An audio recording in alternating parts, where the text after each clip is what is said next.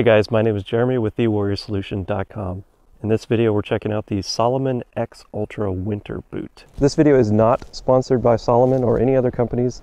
I purchased the boots myself, and this video is just my own personal opinion on the boots. Salomon is known for its great hiking boots and winter sports products.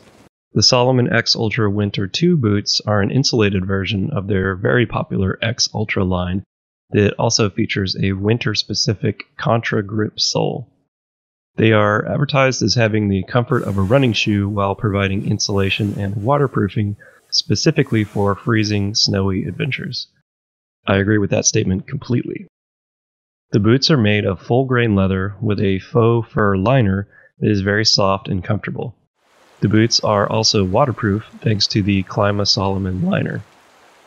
They do a great job of keeping out snow, mud, and other junk.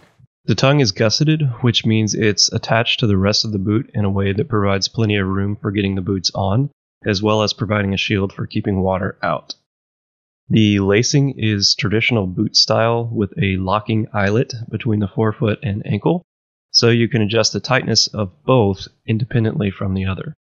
An example of why you might want the boot tighter around your foot and not so tight around your ankle would be if you're doing a lot of vertical climbing or descending. The locking eyelets do a great job of keeping the boot secure and stable. I didn't have any issues at all with blisters or hot spots at any point during my testing. The warmth of the boots is provided mainly by 200 grams of 3M Thinsulate that keeps your feet nice and warm in below freezing temperatures. The lowest temps I've encountered with the boots so far is around 25 degrees Fahrenheit. I found that if I'm active and wearing wool hiking socks, my feet did not get cold at all. If I stood still in the snow for an extended period of time, my feet would start to get slightly cold, but nothing crazy or unbearable at all. 200 grams of insulation is on the lighter end of the spectrum as far as winter boots go, so if you're in a climate with below zero temperatures, you're probably going to want something with more insulation. One thing that I've seen a few times from other reviews is that people have complained that the boots tend to run a little more narrow than expected. I wear a size 10.5 and my feet are pretty wide, but I found the boots to fit me just fine. Let's talk about traction. The soles of the boots are made with Salomon's Contragrip winter rubber.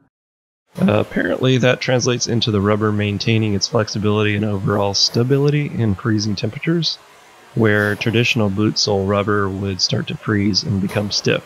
I walked roughly 10 miles over several days in a mix of deep snow and packed snow during this review process, and I did not have any issues with the boots becoming stiff or too cold. Salomon also boasts that the Contragrip sole provides better traction and stability in snow and ice than other boots.